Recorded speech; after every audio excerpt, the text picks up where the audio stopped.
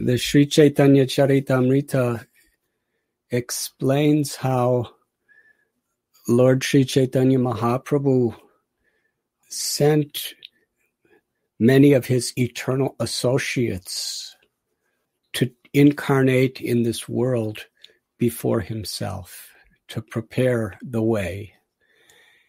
And how he did it is so instructive to all of us, especially in regard to Sri Advaita Acarya. Advaita Acarya, Krishnadas Kaviraj Goswami describes he is Advaita because he is Krishna himself. He is an expansion of Maha Vishnu. As we know, Maha Vishnu, by his will, the entire cosmic manifestation takes place. In each and every universe, Mahavishnu incarnates as Garbhodakshaya Vishnu, as the super soul of the universe. And then Mahavishnu, through Garbhodakshaya Vishnu, incarnates as Kshirodakshaya Vishnu to be the Paramatma within the heart of every living entity. This is Advaita Acarya. He is non-different than the Paramatma in our heart. He is non-different than the creator of the entire cosmic manifestation. He's an expansion of Krishna. Therefore, his name is Advaita. Acharya is his name because he especially came to the world to propagate pure, unalloyed devotional service to the Supreme Lord. It was on this day, the 7th day of the waxing moon of the month of Magh in the year 1434, that Advaita Acarya appeared. His father was Kuvera Pandit and mother Nabha Devi. It is said that he appeared in a village called Navagram. A particular time in his youth, he went on a pilgrimage.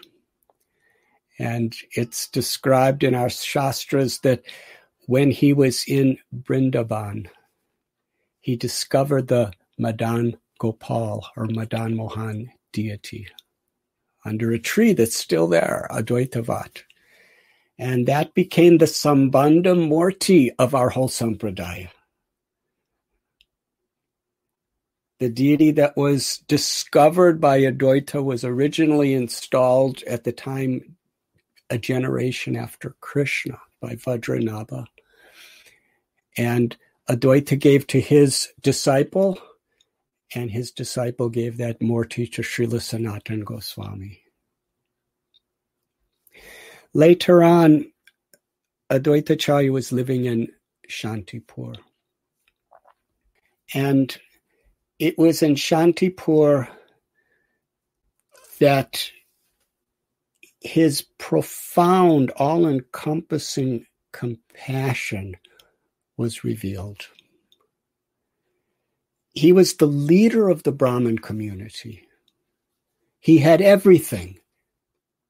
He had a wonderful wife, wonderful home in every way. But he was in great sadness thinking about the people who were suffering in this world. Srila Prabhupada describes that the nature of a Vaishnava is paradukha dukhi, that another person's happiness is our happiness and another person's suffering is our suffering. This is actually the nature of one who loves God. Advaita Acarya personified this principle in such a way.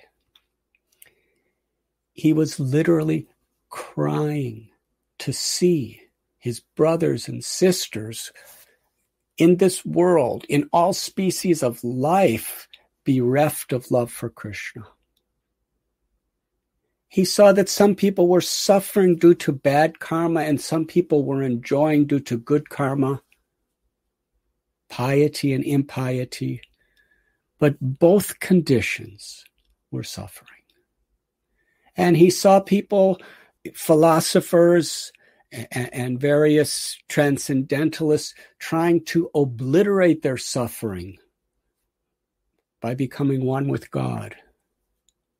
And he saw in all these situations that without love for Krishna, without devotional service to the Lord, there can be no true happiness. When one tastes love of Krishna, one truly feels compassion for those who are without love for Krishna. Srila Prabhupada often quoted paṇḍitaḥ sama-darśinaḥ. A great devotee sees everyone with equal vision and therefore feels for everyone and wants to give them that opportunity that is inherent within every soul to know and love Krishna.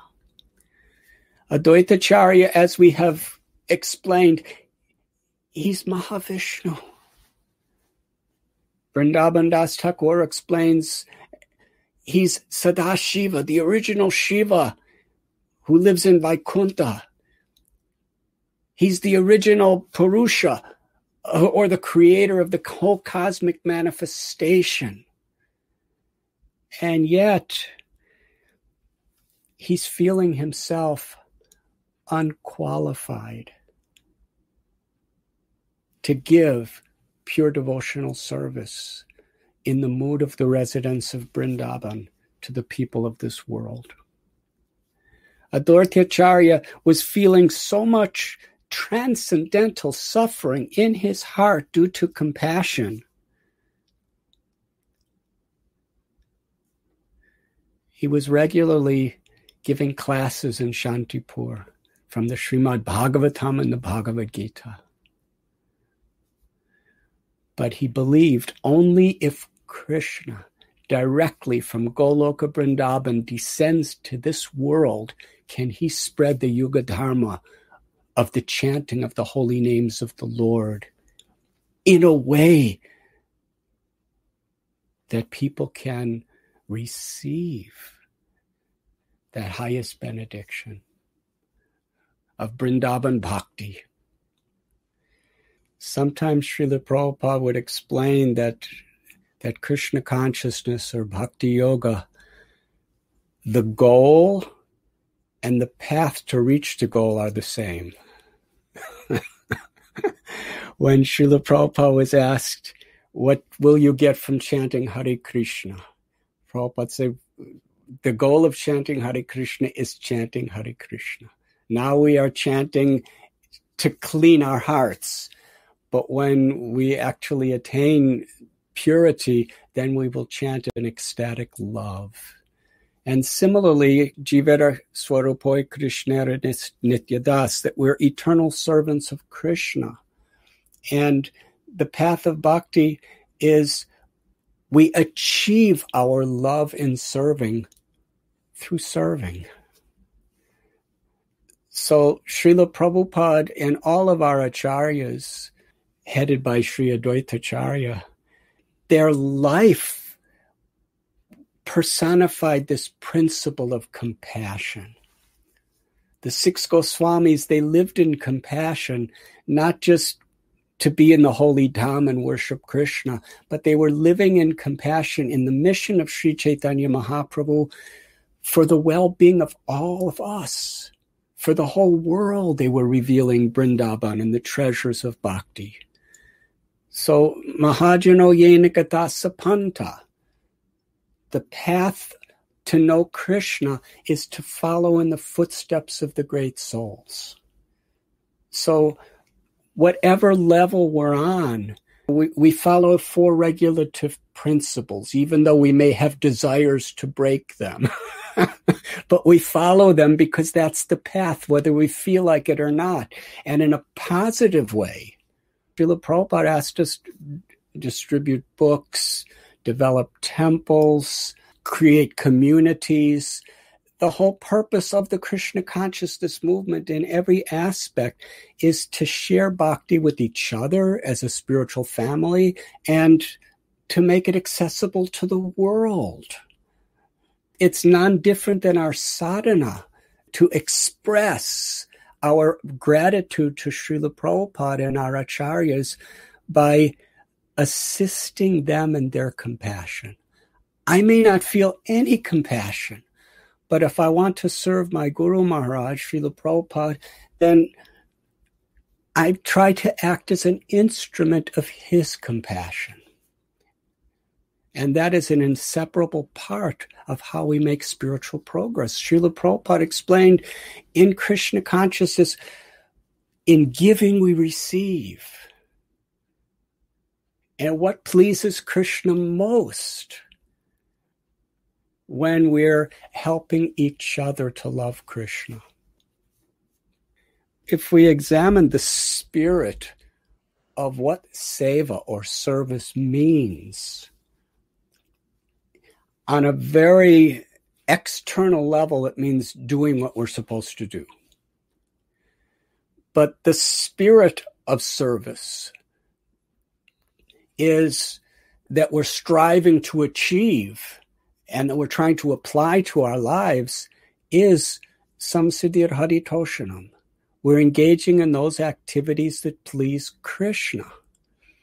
And madbhakta pujabhyadika, there's nothing that pleases Krishna more than serving his devotees. And we are in the line of Sri Chaitanya Mahaprabhu. He said he's a fruit seller and he has the fruits of love of God, and he wants to share these fruits with everyone in every town and every village throughout creation. And he wants all of his devotees to help him to distribute these fruits. That's what pleases Lord Chaitanya. That's what pleases Srila Prabhupada.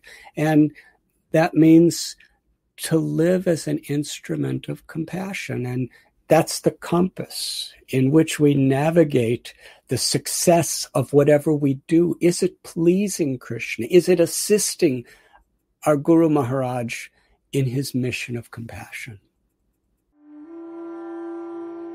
You were listening to Radhanath Swami on devotionalnectar.com.